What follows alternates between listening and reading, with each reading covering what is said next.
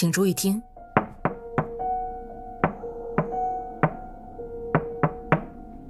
接连几天，墙那边都会发出这种奇怪的声音，就好像是用手指不停扣着墙。但我却敢怒不敢言，因为我的邻居真的很可怕。第一次见到他是我刚搬进来的时候，男人面对着门一动不动，看起来有些怪异。本着邻里和睦相处的原则，我主动上前跟他打招呼，但在他转过头的瞬间，我还是被吓了一跳。一块巴掌大的印记在脸上，头发凌乱，几乎掩盖了他深陷的眼眶，使他看起来很阴森。我努力挤出一个不自然的笑容，他直直地看着我，突然把脸凑到我的跟前。这诡异的行为把我吓得一哆嗦。见识了男人的古怪后，我祈祷着和他不要有任何交集。然而当天晚上，隔壁就传来了敲墙声。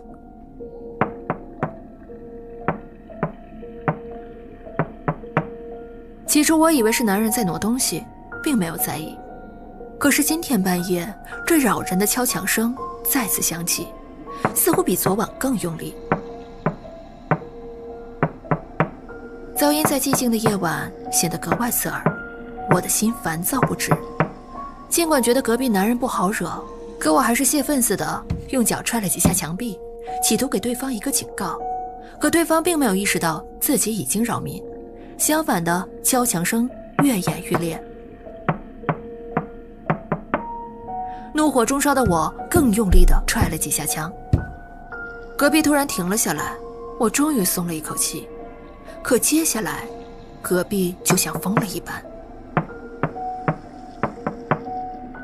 震得我耳膜和心脏极其不舒服。我忍无可忍，冲出房间直奔隔壁。门被打开的瞬间，一股冰冷的气息扑面而来。男人阴森的脸赫然出现在眼前，房间居然弥漫着一种红色的灯光。这一幕让我的脑袋瞬间短路。几秒后，我结结巴巴地表明了来意，希望他不要再制造噪音。但男人一言不发，只是死死盯着我，让我感到心里发毛。我逃跑似的回到了家，但是不久后，那个声音又响了起来，可我却没有勇气去质问他。第二天清晨，因为没睡好，我浑身不自在地起了床。吃早饭时，一条新闻吸引了我的眼球。麻吉是一个女孩下班路上离奇失踪，至今下落不明。我还特意看了眼事发地，居然离我住的区域并不远。晚上下班回家时，我在楼梯口又遇见了隔壁的男人。男人手里正拿着一把铁锹，阴森森地站在那里。一瞬间我感觉毛骨悚然，我紧张地和他打了声招呼。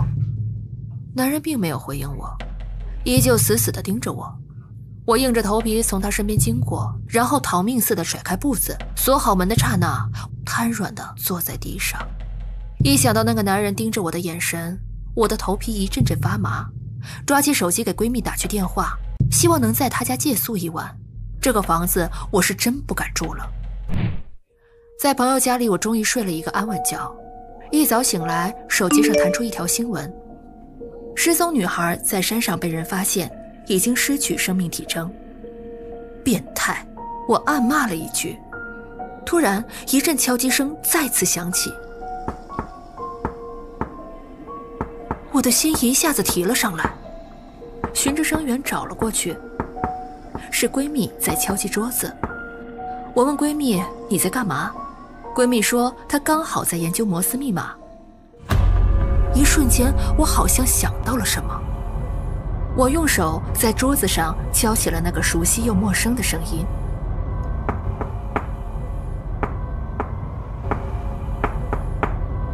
你知道这个声音代表什么意思吗？3长2短3长，这个是 SOS， 求救的意思。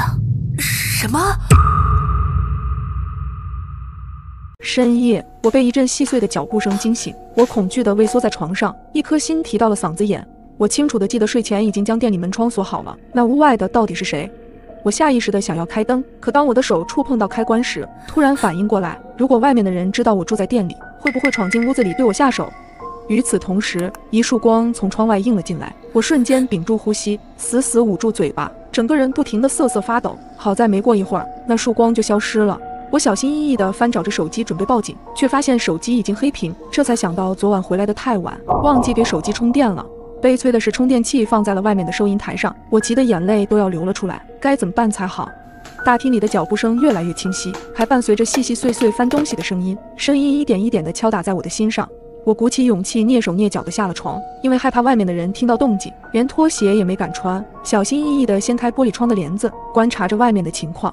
漆黑的大厅，一个身影正站在收银台前翻找着，嘴里一直在嘟嘟囔囔，可能是收银台里的零钱比较少。他愤怒地用力关上抽屉，吓得我一个哆嗦。猛然间，我突然想起卧室的房门没有反锁，我咬紧嘴唇，悄悄地走到了门口，小心翼翼地扭动着门锁，没想到还是发出一声清脆的响动。糟了！下一秒，哒哒的脚步声再次响起，而且越来越近，他朝卧室走来了。我的心跳再次加快，恐惧和紧张的感觉让我几乎窒息。突然，门把手被他来回拧了2下，多亏我反锁了门，他并没有拧开。嘎吱嘎吱的声音仿佛砸在我的心上，我用力捂住胸口，眼泪不停地往下掉。接连不断的冲击声响起，我的魂都差点吓没了。巨大的响动让我毛骨悚然，我甚至能感觉到门板的碎屑落在脸上。在我以为他下一秒就会破开门的时候，声音却戛然而止。短暂的手机震动声响起，似乎是他身上的。他好像迟疑了几秒，才响起了渐行渐远的脚步声。就在我准备松一口气时，脚步声竟然又返回了。只是这一次，他并没有再靠近卧室，门外响起了一阵打砸声，没几分钟便没了声响。一阵漫长的等待，我悄悄掀开了帘子往外望去，在确认他确实离开之后，我才彻底松了口气。警察赶到时，我依旧没有从恐惧中走出来，说话依旧哆哆嗦嗦。看到店里被砸了一团乱，我泪流满面。警察同志，会不会弄错了？我平时对他很好的，他怎么可能做出这种事情呢？他是这一带的拾荒者，我记得他第一次来我店里要吃的时，不停地哀求我，我见他可怜，就给他煮了一碗面。那时的他冲我连连道谢。此后的日子里，他总是来店里讨要食物，我也从来没让他跑空过。渐渐的，他把这里当成了自己的落脚点，每天都来吃饭，而且还自来熟的把店里的废品据为己有。他的做法让我心里很不舒服，可是考虑到他身世可怜，就默认了他的行为。前天因为家里突发急事，着急关店门的我便把他拒之门外，但我也没想到这件事竟然让他怀恨在心。如果你突然收到了陌生人的求救短信，你会怎么办？一连串的短信提示因在寂静的夜里突兀地响起，我随手看了一眼手机，竟然是个陌生号码。请你一定要相信我，我就在麻吉小区 A 幢1201，我被我老公囚禁了，他往死里打我，拜托你救救我。面对这一连串诡异的求救短信，我一脸的莫名其妙，稍加思索后，冷汗一下子冒了出来。我家就是 A 幢1201，可屋子里只有我一个人，哪有什么被囚禁的女人？多亏我平日里胆子大，否则肯定会被吓哭。尽管有些发慌，我依然在心里安慰自己，肯定是有人在恶作剧。直到那女孩说出了出租屋的陈设和布局，以及墙上的划痕和涂鸦时，我真的怕了，心就像打鼓一样砰砰作响。她说她就在这里，难道我遇到了阿飘？我下意识地想要逃离这个恐怖的地方，可他接下来的短信让我更加匪夷所思。拜托你别不理我，我才26岁，如果你不救我，我肯定活不过这个端午节。现在是正月，新年才过不久，哪里来的端午节？我强迫自己冷静下来，如果他是阿飘，完全可以直接对我下手，没必要大半夜给我发这么多条消息交涉。我犹豫了许久，终于回复了一句：你到底在哪儿？我就在大衣橱里。女孩的话让我毛骨悚然，我心虚地盯着距离自己不足2米的衣橱，因为白天我才刚搬进这个房子，衣服都还没来得及收拾，所以衣橱一直没打开过。我咽了口口水，生怕下一秒有人推门而出。深呼吸2下后，我蹑手蹑脚地走向了衣橱，猛地拉开门，里面空荡荡的。我敲了几下衣橱的内壁，甚至还喊了几声，根本没人应答。被耍了。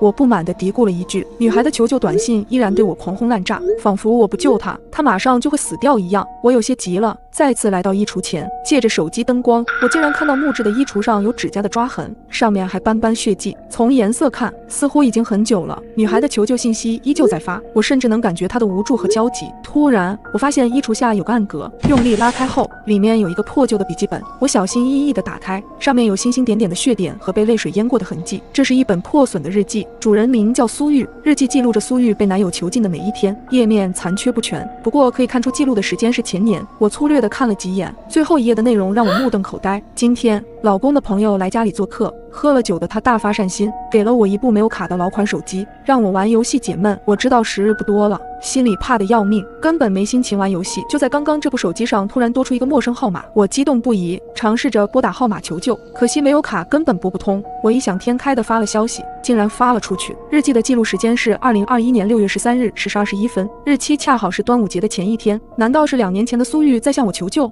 这也太匪夷所思了。为了验证我的猜测，我大胆地回了一条消息：你是苏玉？我是。你怎么知道我的名字？我也不知道怎么解释。你那里的时间是2021年6月13日。是，拜托你一定要救救我，我不想死，求你了。别怕，我一定会救你的，相信我。我深吸一口气，放下手机的刹那，我惊奇地发现日记最后一页又多了一行字：谢天谢地，他竟然答应救我了。这种匪夷所思的事，竟然真让我遇到了。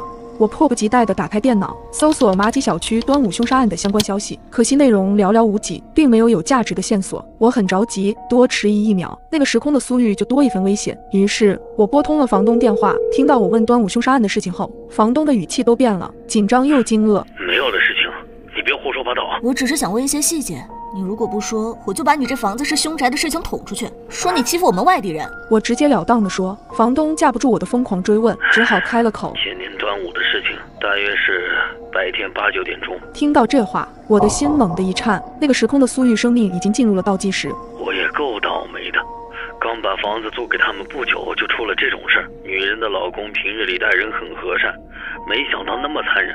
听警察说，女人喝了牛奶直接昏迷了，随后就被杀害了。房东的话让我毛骨悚然，我的目光不自觉地瞟向衣橱，倒吸了一口凉气。凶手抓到了吗？你是说她老公吗？自杀了。挂了电话，我觉得周围冷飕飕的，浑身都是鸡皮疙瘩。这个地方太过恐怖，我1分钟也待不下去了。就在我准备坐电梯下楼的刹那，我看到对面1202门板上有2道被利刃砍过的痕迹，突兀又诡异，我吓得差点喊出声，连滚带爬地钻进了电梯。等到我到了酒店时，浑身都是冷汗，我颤抖着双手把苏玉老公杀人的时间和方式告诉了他。我还在网上查了一些逃生的细节，也一五一十地发给他。我不知道能不能帮到他，可我能做的只有这些了。等了很久，苏玉也没有回复。就在我紧绷的神经慢慢放松时，手机突然响了起来。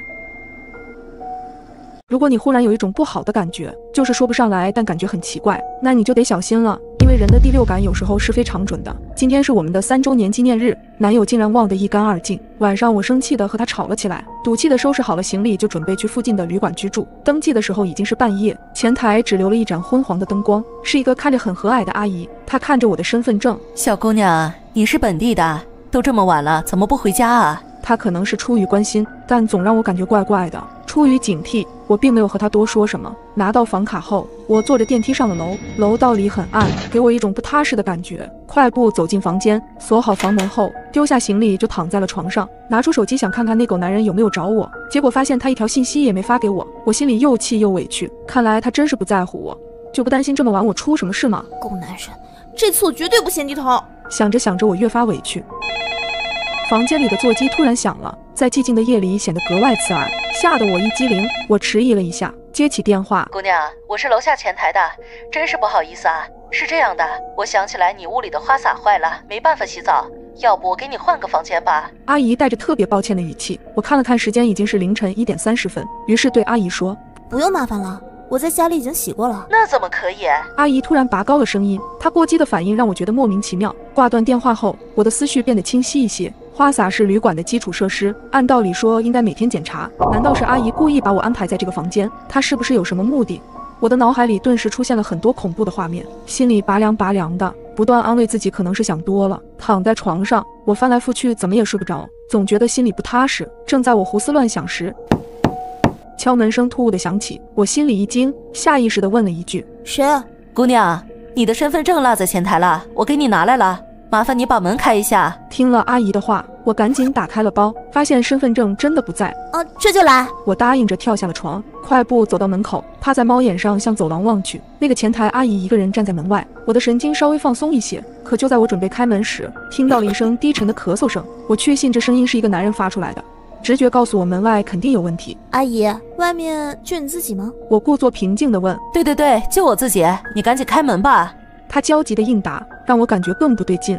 我太困了，身份证先放前台吧，我男朋友一会儿来找我，待会儿你给他就可以了。许久，外面终于陷入了安静，可我的心却迟迟没办法平静下来。这个旅店一定有问题，必须赶紧离开这里。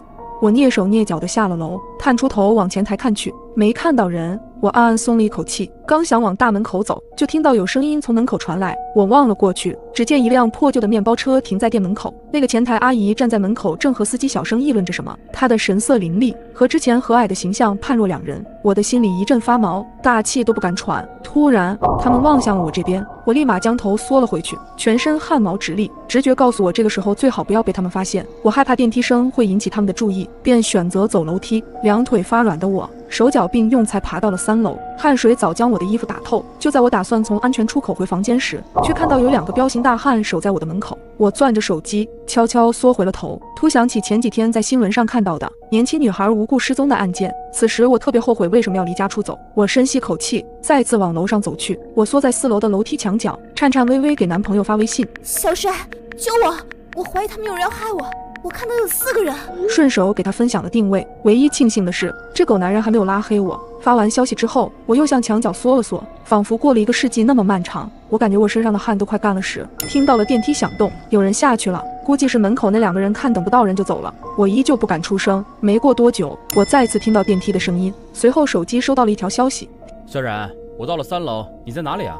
我告诉他我在4楼楼梯口。没过一会儿，脚步声传来，我看到了男友的脸。此时的我完全顾不得之前的争吵，紧紧抱住了男友。我刚刚看了一下，楼下没什么异常，我们回家吧。过了好几天，我都没有从那晚的经历中缓过神来，一直都以为自己是被迫害妄想症，直到这条新闻的出现。昨晚在麻吉市某小区附近旅馆破获一起贩卖人口案，抓捕 N 名人员。看到这条新闻，我顿时冷汗直下。虽然照片模糊，但我一看就知道这是我那晚入住的酒店。男友也是一阵后怕，后悔那天让我出去。如果那晚我真的和他们正面碰撞到了，那真的难以想象会发生什么。如果你被困在自己家的卫生间里，没有窗户，没带手机，你会如何脱困呢？这是发生在我身上的一个真实的故事。我是个怀揣梦想的北漂青年，为了房租便宜，不得已搬到设施破旧的小区。可令我万万没想到的是，这将会变成困住自己的枷锁。这天凌晨，随着剧里的强哥下线，追了多日的电视剧也终于完结。我把小狗放在一旁，走进卫生间里洗澡。按照以往的惯例，我都会为了人身安全把门反锁，可这个保护措施竟让我差点丧命。这个厕所是个暗厕，空间狭小，也没有朝外的窗户，导致空气十分稀薄。我快速洗完后便打算出去透透气，可当我转动卫生门锁时，意外发生了。平常很顺利就可以打开的门，今天却纹丝不动。我傻眼了，门锁不会这个时候坏掉吧？里面的空气本就流通不畅。我再次尝试转动门把手试图打开，难不成是锁芯卡住了？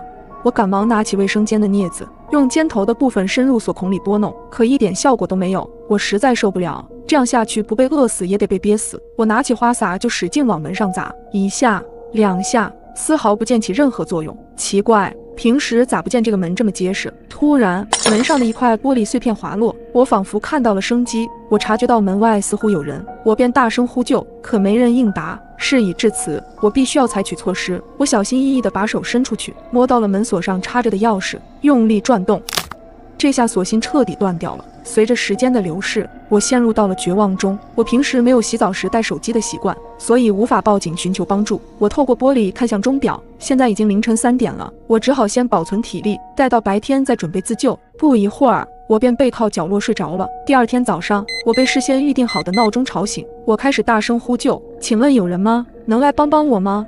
喊了好一会儿，我觉得喉咙有些嘶哑。而这时门外也终于有了一些动静，一户独居的中年大姐隐约听到了叫声，在门外叫道：“大早晨的干什么呢？”这个人平时脾气有点怪，不太好打交道，虽然不愿意和他接触，但毕竟他是我脱困的唯一希望。我耐心解释道：“您好，我被锁在厕所里出不去了，家里又没有别人，麻烦帮我报警好吗？”可是他却非常警惕地问道：“你一个人在家洗澡，为什么锁门？是不是在干什么违法的勾当？”我连忙解释说是自己的习惯。刚解释我手机在外面拿不到的时候，大姐却怀疑地问道：“你为什么洗澡不带手机？”我一时间不知怎么回答这个问题，只好继续苦苦哀求，希望他能帮帮忙。我用尽了最后的力气呼喊着，可没想到门外只传来一句话：你说你被困了一夜，声音怎么还这么大？我看你精神很好的样子，你别随便开玩笑。说完就再也没声音了。大姐最终还是没有选择救我，而在那之后，无论我怎样呼救，我家附近也再没来过人。我现在又渴又饿，心里仅存的那一丁点希望也早已消失殆尽。我害怕地蜷缩在冰冷的地上，眼泪也不自觉地流，不知不觉中再次睡了过去。这时，手机备忘录响起，并把我吵醒，通知今天下午会有个快递。我顿时欣喜若狂，整整一个下午，我都趴在卫生间的门上，仔细听楼道里的电梯声，一有声音我就会大声地呼救，直到我嗓子喊哑，瘫坐在地上。快递也迟迟没到，想必是快递小哥打不通电话，就直接放柜子里了。扑面而来的绝望和疲惫感瞬间打透了我。我已经一天没有进食了，纯靠喝自来水才有一点力气，而我用着这仅存的力气，拿着花洒不断敲击着水管，不知道敲了多久，伴随着绝望，头也感觉昏昏的。我家的小狗突然开始不停地嚎叫，好像是觉察到我有危险一样，爪子也在不断地挠着卫生间的门。可现在的我连睁眼的力气都没有了，眼前一黑。再次醒来，我已经在医院的病床上了。警察叔叔跟我描述了经过，因为我家小狗焦躁不安的嚎叫，引起了楼上邻居的注意。他来到我家敲了敲房门，很快意识到了不对，便直接打电话报了警。终于，历经30个小时，警察破门而入，在卫生间里晕倒的我成功获救。回到家后，我一边喂着小狗，一边回想那噩梦般的遭遇，不禁流下了眼泪。我一度以为自己要死了，拿起了还在充电的手机，本以为失联1天多会有很多人在找我，可根本没有任何消息，就连约好去逛街的朋友也没有给我发信息，只是打了一个电话，看到没人接就没再问了。时间一天天流逝，一天晚上，我收到了一个快递，打开后里面空无一物，只有张纸条：我正在看着你。这不禁让我细思极恐，立刻报警，便马上搬了家。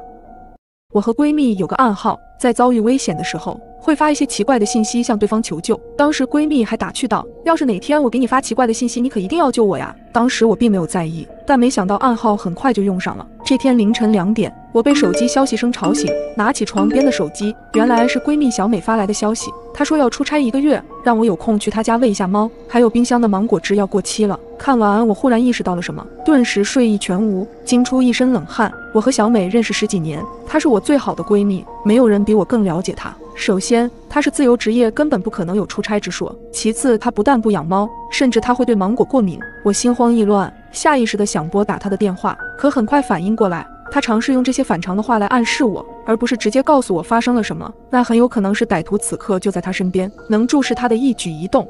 我想打开灯，可外面好像停电了，一片漆黑中，总感觉有无数双眼睛在暗处窥视着我。我紧张的心都要跳出来了。冷静下来后，我先给许江打了电话，随后报了警。许江是我的男友，他很聪明，人也很高大，不管接下来要干嘛，有他在身边，我总会感觉安心一点。见到许江，我立刻扑上去抱住了他，很没形象的大哭起来。大约过了5分钟，警察也到了。经过简单交涉，我们去往了小美家里。刚到门口，便闻到一股血腥味，我不禁打个寒战，不祥的预感油然而生。我呼吸变得急促起来，伸手去包里拿钥匙。人越紧张，越是什么事情都做不好。平时放在包里的钥匙，今天怎么也找不到，似乎看出了我的恐惧。许江从背后轻轻抱住我，不怕，我在呢。我深吸几口气，勉强保持冷静，终于找到了钥匙，打开门。小美家里没有开灯，空气里刺鼻的血腥味让我难以喘息。我紧紧地盯着那扇房门，心里没由来的恐慌。警察率先进去，摸索着打开客厅的灯。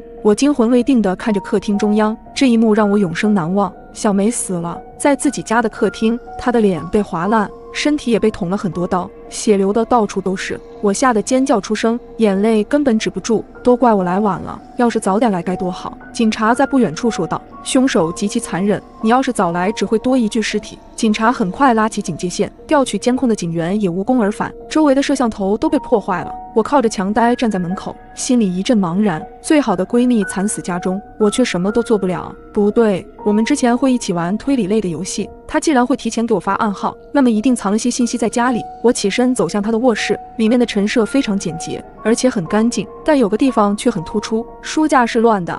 我走过去翻了翻，发现这一堆东西放在一起，最里面有一本书，就好像这一堆杂七杂八的东西是为了掩藏这本书。我打开看了下，有一页被折了起来，上面还有一句话画了线：小心男人，有些人很擅长伪装。伪装谁？她能认识的男生是一些同事，但是我了解她，她是个妥妥的宅女，平常团建什么的根本不会参加，大部分时间都是和我在一起的。男人，不会是许江吧？不可能，许江不会是这样的人，许江那么温柔，不可能做出这种事儿，一定是我想多了。我放下了书，出了卧室，看到了许江在等我，他担心我的精神状态，就带我去了他家。这不是我第一次来他家，上次还是我们3个在一起喝酒，现在却只有我和他了。他去厨房帮我倒水，我在沙发上根本坐不住，一停下来就会看到小美惨死的模样。我起身逛了逛，来到卧室里面，没想到他卧室装修的这么暗，隐约觉得有些阴森。突然卧室的书架吸引了我的注意，那上面有一整排的恐怖故事。明明他跟我在一起连恐怖片都不看。我拿起一本犯罪心理书，翻了翻，发现这本书里面有很多笔记，好像是一些分析杀人手法的细节。我抬起头，突然发现这本书原来放的位置里面还有个隔板，这个木板和整个书柜的颜色不一样。我推上去后，在里面发现了个笔记本，第1页就有一个人物关系图，中间的女生是一个网红，我记得被报道出来时就是死亡的很蹊跷。接着几页都是一些类似的关系图，我翻着翻着，突然我的照片出现了。这一页和别的不同的是，离我最近的女生小美被划了个大叉，还有句用红笔写着的话：看了不该看的不能留。我不敢相信这是真的，突然想起小美藏的消息，小心男人。难道小美不小心发现了他的计划，然后就被灭口了？我顿感脊背发凉，颤抖着拿出手机报了警。刚一挂，许江就端着蜂蜜水进来了。他看着我手上的笔记：你都看到了，那么你也不能留了。他猛地把手上的杯子捏碎，砰的一声，我吓得瑟瑟发抖，看着他扭曲的面孔，拿着玻璃片向我走来。他的眼里已没有往日的温柔，现在就像个野兽，眼中充满血丝。我害怕地求着他：别杀我，我是你女朋友啊！哈，求我！你们这些女人就只想着钱，为了钱什么都做，你们没有一个人瞧得起我，我要把你们女人杀了，都杀了！我没想到他已经疯到了这种程度，他直接抓起我的头发往墙上砸，剧烈的疼痛在脑部扩散，还没来得及站稳，他又拿起玻璃片划伤我的脸，一股血腥味蔓延开，恐惧感让我想起了小美死亡的样子。不行，我必须要拖延时间，我已经报警了，虽然头真的很晕，但是我得拖住他。我冲他喊着：你个疯子，你就是心理扭曲，你毁了多少个家庭。突然他甩了个巴掌给我，啪的一声让我呆住了。他捏起我的下巴，从高处蔑视我：那又怎样？你们这些人的脸我看着就恶心。就在我视线都模糊了的时候，突然外面的门被踢开，警察来了。他们很快制服了许江。我靠在墙上，久久回不过来神。转眼过了好几天，我带着伤，拿着花去了小美的墓地，看着她的墓碑，心疼与不舍涌上心头，冰冷的泪不自觉流下，哽咽着：对不起，是我看错人害了你，坏人已经被抓住了，正义虽迟但到。如果你梦里的场景出现在了现实当中，那你就要小心了，因为很有可能他在预知危险。一天半夜，我刚加完班，拖着疲惫的身体回到了家，连衣服都没脱就倒在了床上。迷迷糊糊间，我意识到我可能在做梦。我站在了一个空旷的街道上，路边停着一辆灰色的轿车，车里的司机是一个戴着眼镜的中年男子。就在我茫然不知所措时，突然一个黑衣男人从对面向我走来。我看不清男人的长相，只觉得他很高大。男人走到我的对面，将一张纸条塞进我的手里，然后便转身离开了。虽然觉得莫名其妙，但在好奇心的促使下，我还是打开了纸条。可是无论我怎么努力，都看不清纸条上到底写了什么。我用力地瞪大眼睛，一点点靠近纸条。就在我即将看清内容时，身体猛地一抖，从梦中醒了过来。我一下子从床上坐起来，汗津津地打量着四周，是我熟悉的卧室。我已经回到了现实。就在我准备拿手机看看时间时，却感觉到右手好像捏着什么东西。借着手机的亮光，我意外地发现右手手心里竟然躺着一张皱巴巴已经被手汗浸湿的纸条。我吓了一跳，这不就是刚才梦里的那张纸条吗？怎么会出现在现实里？我赶紧打开这纸条，看到上面写了几个数字 W06，前面的是什么？好像是3。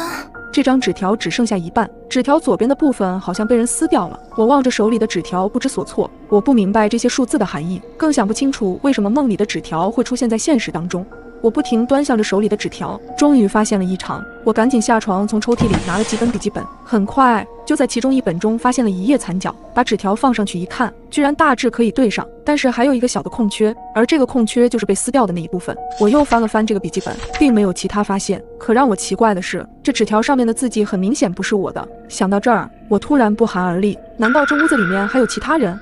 我壮着胆子巡视了一圈，并没有任何异常。随后我打开桌上的电脑，把摄像头对准了床头，又把录屏功能打开。如果我在做梦的话，明天一早我应该就能知道发生了什么。弄完摄像头以后，我的心依旧很慌，很久才睡着。不出意外的，我又做了一个梦，梦里还是那个看不清长相的黑衣男，手里依旧捏着一张纸条。然而正当要递给我时，旁边突然出现了一个男人，把我推搡到一边，一把夺走了纸条，然后转身逃走。我想抓住那个男人，却怎么也够不到。随后就从梦中醒来，这一次我的手里并没有纸条。我赶紧起身查看电脑里的视频文件，结果发现自己在睡着后竟然真的坐了起来，径直地走到了电脑桌前，又从抽屉里拿出笔记本，可正准备往上面写东西的时候，身体突然僵住了。几秒钟以后，又将拿出来的东西放回了原处，回到床上睡觉。原来这纸条竟然是我自己写的，虽然不知道它的含义，至少证明家里没有外人出入，我便松了一口气。然而就在前几日，我和男友在经过红绿灯时，一辆灰色轿车疾驰而来，男友把我推搡到一边，自己却被撞倒在地上，头上有血不停地流了出来。我吓得面色惨白，飞奔着冲向男友，一边哭一边颤抖着拨打了120。此时轿车的司机也走了过来，他是个戴着眼镜的中年男子，我瞟了他一眼，莫名的熟悉。司机看到男友的惨状后，不禁辩解说，他刚才是为了躲一个穿黑色衣服的男人，才猛打了方向盘，没想到会撞上男友。我顺着男人的手指看过去，并没有发现所谓的黑衣男人。猛然间，我突然意识到这个车和司机就是在我梦里见过的。我忍不住开口询问司机，今天是几号？司机没想到我会问这个问题，他先是愣了一下，随后低头看了一眼手机。7月23日，他小声的回答。我听完一下子愣住了，整个人都变得僵硬，茫然的抬起头看了看车牌，上面的尾号正是 W06。没想到因为我的这个习惯，竟然救了自己一命。起初是门外的墙上突然出现了一个三角标记，我看到后心里一惊，赶忙把它划掉了。可没想到才隔了几天，标记再次出现，依然是一个歪着的三角形。这个标记之前我也有所耳闻，代表着这一户是独居女性。随即我又去看了对面的2户，果然没有任何的标记。我皱了皱眉，虽然并不想承认我的猜测，但为了安全起见，我还是找到了物业。咱们这是老小区，这监控好像又坏了。